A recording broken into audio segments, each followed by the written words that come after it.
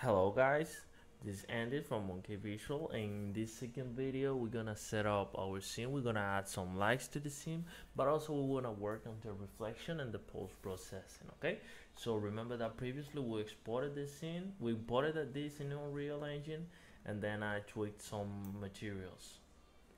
Basically I just deleted all the lights that had, like the directional light, and I just left this skylight. So and this baby sky sphere. So the skylight will take the ambient from the sky sphere and will project it onto the mesh. Also I tweak all the materials, but as you can see the reflection is sort of crazy, like it start disappearing sometimes. It's because those are screen space reflections, so it reflects everything that can be just shown, I mean, in the screen. For example, you see that it stopped right here is where the screen stopped. If I move up, you can see that the reflection is back. So that's why this screen space reflection, we're gonna fix that. Okay. Okay, let's start by working with the reflection. The first thing, let's add some sphere reflection capture. So we're gonna add one here. As you can see, reflection are starting to look better. There you go. So I'm gonna to add some like around this curve. So I'm gonna duplicate it here. Then I'm gonna add another one here. So it's okay. There we go. So but we still have some issues with the screen space, but now we got more reflection from the sphere capture. So okay. And also we're gonna add a planar reflection. There we go. We got our planar reflection. We're gonna place it just a little bit above the floor.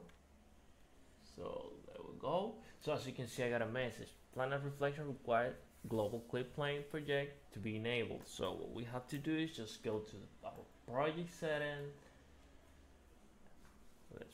Then look for plane. You see, support global clip plane for planar reflection. We need to enable it, and it will ask to restart the editor. So we restart it, we save it. Then when it's restarted, it will recompile the shaders, and which will be ready to go. Well, just to let you know, it will like be stocked at 39%, and then I guess it's at 45. Yeah, it will be there for a long time, but then after it's back open, we'll like recompile all the shaders, so we must just wait. So everything is already set in our scenes, and all the shaders will compile and looking pretty good so far. And I added this mannequin because I like to have it as a reference. So when I add any actor, any plane to be killed, I just have this as a reference so I can set the size, because this is an average male size. Okay, so now let's go ahead and do the lighting. Basically, I'm gonna create a basic light blueprint the way I do, so you just have an idea on how I set this, because I like to have light. Let me show you. Go to my real geometry. So you see I have geometries of the light, so I like to have this so I can, it will give the scene like some sort of realistic feel. So that's why I like to have meshes on the scene. Okay, the first thing I'm gonna do, I'm gonna go to my folder. I'm gonna create a blueprint folder, and then another like BP. I'm gonna set a quick example so you have an idea about the light. I mean those blueprints. So I'm gonna create a new blueprint. It will be an actor. It will be like ceiling lamp. Oh, ceiling lamp. There we go. Oh, okay. Let me Okay, there we go. So the first thing I'm gonna place this in the back in the geometry folder. So I'm gonna use real geometries. There we go. So let me add. I'm gonna choose this first, and then I'm gonna add a component, static mesh, and you see that it will be automatically chosen here. So I just click it, it will be there. Then let me select this one, let me add another static mesh, and there we go. So we have it here. So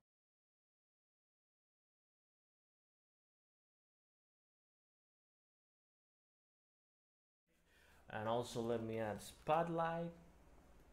There you go. Let me just compile. I'm gonna rotate it. Now you see. Compile. I'm gonna save it. I'm gonna go back to my main scene.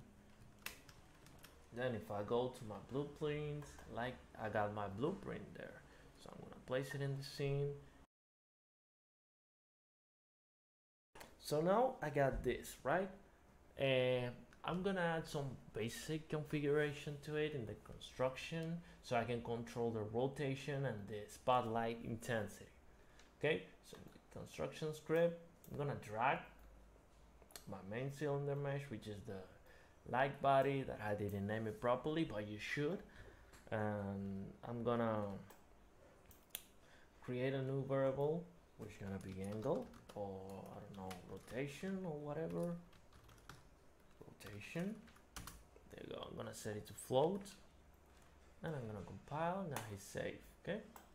I'm gonna drag in here, get rotation. I'm gonna make it public so we can see it in the editor. So first thing we're gonna do is just set world rotation. I'm gonna place it here. Okay, so I'm gonna rotate it only in the x-axis. So I'm gonna make a rotator, and I'm gonna place the rotation in the x-axis, and then I'm gonna put it here. There we go. When I compile, I'm gonna hit save. Okay, let's go back. And now if you go to the editor and you just move rotation, then you see the light, but it's rotating, but it's really going crazy. So we're gonna like clamp it. So the values to be clamped is, let's see. So now let me rotate. Oh, let me just okay, rotation should be 0. So the minimum rotation should be like, okay, so the minimum rotation should be like 35 degrees. Yes, that's one. 35, yeah, 35, and the maximum should be 320. So let's set it. Let's clamp it between value range 35 degree and then 320. So now I'm gonna compile, I'm gonna hit save, I'm gonna set it to 35, I'm gonna compile, I'm gonna hit save, and now if you can just now rotate as you want. So you can do the same basically for the light, so you don't have to like go here and the spotlight and modify this intensity. Now you just place your spotlight. Oh, that's my daughter. Okay guys, sorry for that. It was just my daughter who was about to start crying. But okay, so we were talking about light. I just dragged my spotlight, and then I just created another variable which will be intensity. Then make it visual, and make it float.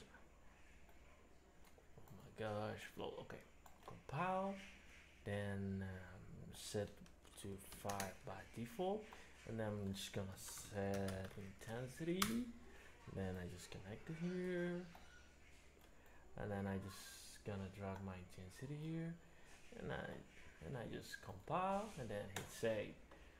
So now I just go back to my light. There we go, and I can just like set the intensity from here. So like 5, I can just decrease it, but this is because of the radius. Let me just also control it, which is spotlight, also which is the attenuation radius. Let me drag it down so you can have. Oh, let me drag it up. Like there you go. Let me save it. Oh, it should be a lot more, but you can just do the same with the light settings that you need. I'm not gonna go in detail with that right now because I'm gonna use the pre-made one I have. Okay. Okay, guys. After I said I placed all my lights in the scene. As you can see, you just moved into a ceiling lamps folder. I got all my lamps here. As I said, I had just some pre-made lamps that you can see it from my previous projects. I just moved them between projects. I just used the white one, so that's it. But if you can see with the blueprints, if you made a blueprint, you can just tweak those lamps really easy. So in this case, you can see for this one I got the ability just to change the color as well, but if you see, it will be changed also in the emission material of this lamp. So it's really good way to work. Okay, so in that case, let me just delete this. Save. Okay, now what we're gonna do is that we're gonna bait our lighting. So because if I hit play, you see that okay, lights okay, but it seems dark because there's no global illumination also. Now it's time to bait the light. In this case, you just go to build, and you can change the quality. So I personally use height, but I haven't seen it because I haven't seen any difference between production and height. But I personally like this height. Previous one, I'm just keep tweaking it, but I just set height, and then I just go to build lighting only, and let's wait for it. So now you need to wait for the light to be built. So our light is already baked. There was some overlapping UV error because of the light map UV that was generated, so that might create some sort of problem. Let's see which one was it. Let's see. Okay. As you can see now, this scene has the light bake, and if I play, you can see now that we got some light from the ceiling. You see the emission, and there we go. So we got a light. So you can see our ceiling lamps as well. Okay. Oh, there are some spaces. Some spaces that I needed to fill. So let me just fill in them quickly and just bake it again.